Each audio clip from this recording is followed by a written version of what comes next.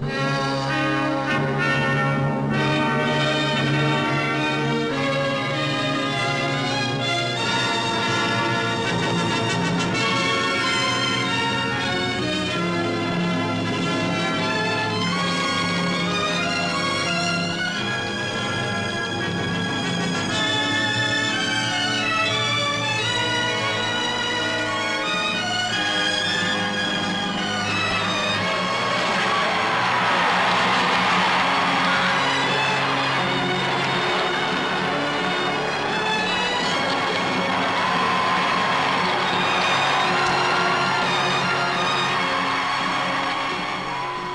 Lord Mayor of London, the 632nd holder of an office so ancient that at least one of his predecessors has become the hero of a fairy story. The leader of a city so old that it was probably a thriving center of commerce before the Roman Empire. So old that it has no charter, only royal confirmations of rights and customs that it enjoyed before England had a king or charters had been thought of. Like so much of the city's pageantry, the Lord Mayor's show has simply grown.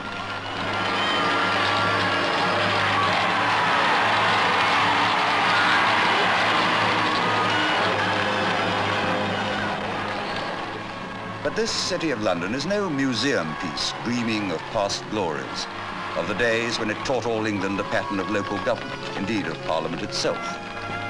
But this is a modern city, a progressive city, that still sets a pattern for others to emulate.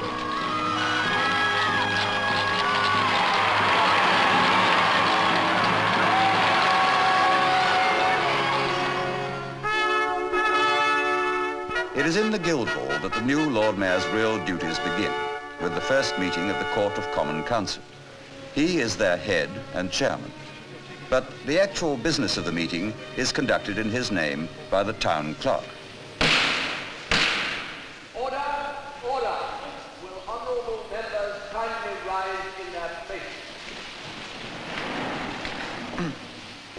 Domine, dirige, nos.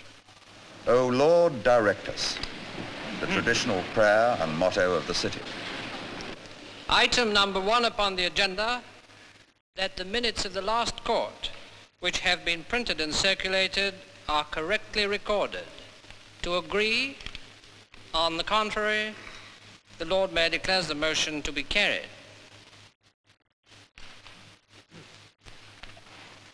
Members of this honourable court. The pomp and circumstance of this honourable court is only one side of the picture. Behind the pageantry is an equally long-established tradition, that of a highly efficient and business-like body of men whose collective experience it would be hard to equal. The blue-gowned Common Councilmen, led by the Chief Commoner, are elected for 1 year. The red-gowned Aldermen are elected for life by the ward voters, and not, as in other cities, by the council. They are justices of the peace by virtue of their office, the only ones in Britain who can sit individually, and they also attend at the Central Criminal Court. They meet as a court of aldermen for various municipal purposes, and each presides at meetings within his own ward. And it's these three elements, Common Councilmen, Aldermen, and the Lord Mayor himself, which embody the government of the city. A great city, and yet within the vast area of Greater London, the city itself is only a fraction more than 1 square mile, a compact nerve centre whose activity is felt all over Britain and all over the world.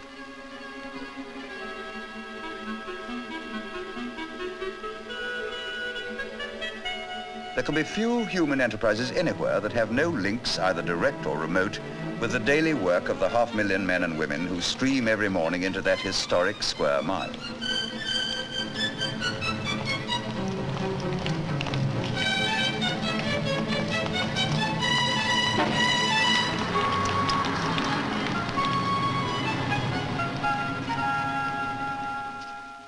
But at night, no other city in the world is so incredibly transformed. The 500,000 become a bare 5,000.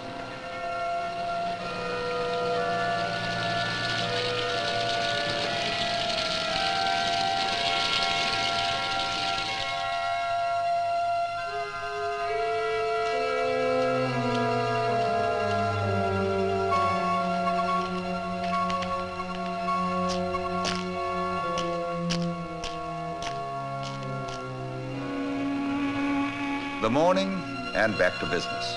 The business, for example, of the 30 or more committees which run the day-to-day work of the corporation. The chairman of the Bridge House Estates Committee. My Lord Mayor, I'm obliged to the honourable member for having given me notice of this question. Traffic movement over Tower Bridge is heavy... Roman London owed its importance to the fact that its site was the lowest practicable crossing of the Thames.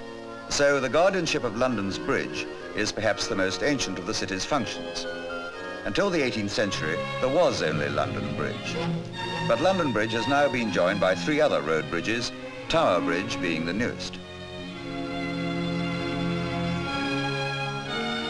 All 4 are owned and maintained by the corporation and financed by the Bridge House Estates Fund.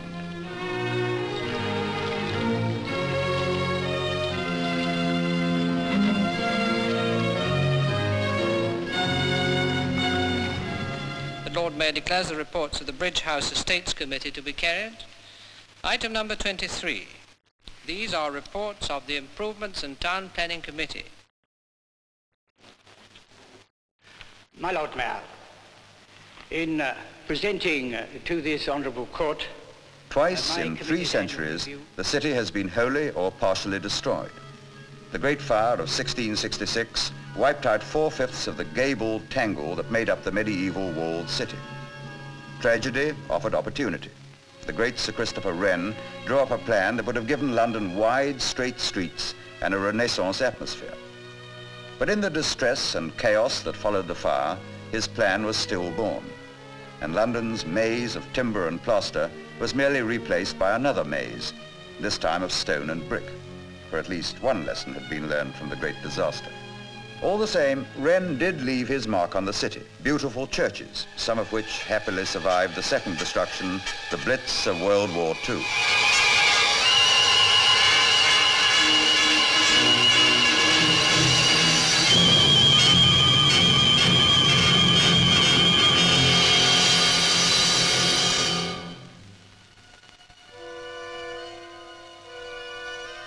Wren's great St. Paul's Cathedral looked down on acres of utter devastation. This time, however, the city would not repeat the mistakes that frustrated Wren after the Great Fire. By 1947, the corporation's reconstruction plan was ready and was carried out as fast as national necessity would allow.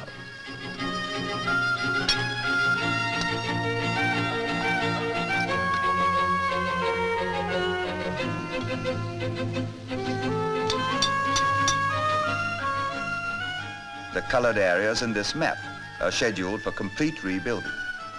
The colours represent the phases of short and long-term schemes up to the year 2005.